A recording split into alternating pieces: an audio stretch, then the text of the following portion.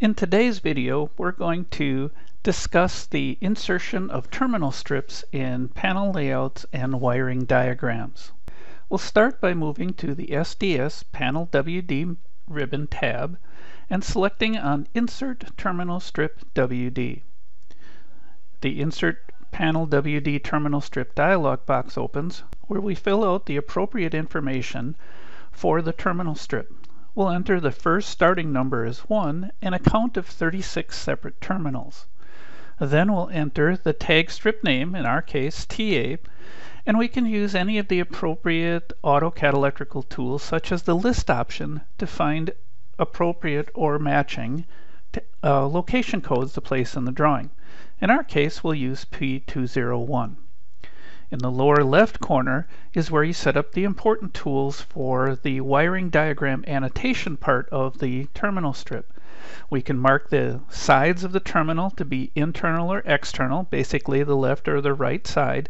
This is important to know how the wires should be attaching to the terminal strip.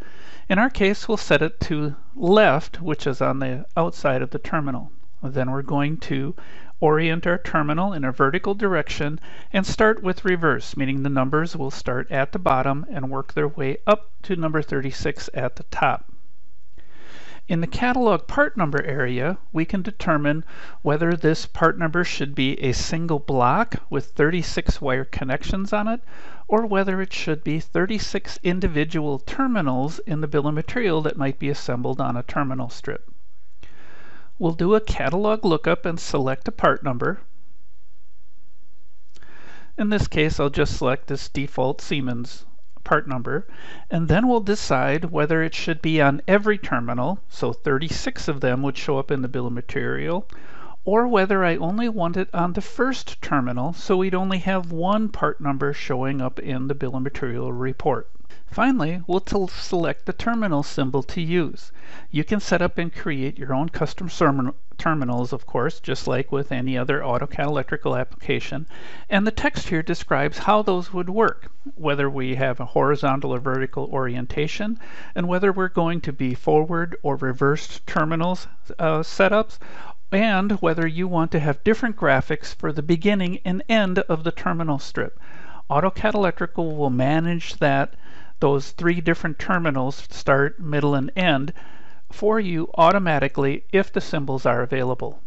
Then we simply pick an insertion point in our drawing and the terminal strip is built and placed. Again, you can see there's different terminals used for the beginning and the middle and the end of the terminal strip. Here's the reverse first. If we look at the one in the middle, you can see it's just the simple reverse terminal. And finally, the one at the end has the last suffix. So again, electrical is providing that automation for you with the three different terminals. Once the terminal strip is inserted, we can now alter the terminal strip and edit it very easily and quickly. Going again to the Insert Terminal flyout, we'll select Retag Component Terminals and select all of the terminals in the drawing. Here we can change the terminal strip tag name. We'll make some adjustments here. We'll change the terminal strip tag name to TB and change the location to P203. Pointing out that this is a manual retag. We're changing the terminals in the panel layout drawing. This does not automatically update the schematic. You have to use other tools to do that. You can see the change that took place, TB and P203, not only on the first terminal, but if we check one of the terminals in the middle, you'll see that it has also been changed. Basically, we've changed all of the components on the terminal strip in a very quick and easy fashion. If you need to change the terminal numbers, we also have tools enabled to help you with that as well. Selecting again from our flyout, we select Renumber Terms, select a master terminal to drive this, so I'll pick the very first one, and you can see there it's the numbering, the terminal strip tag name, and the location.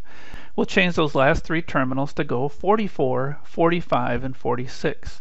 Now we just pick each individual terminal and they've been renumbered for you.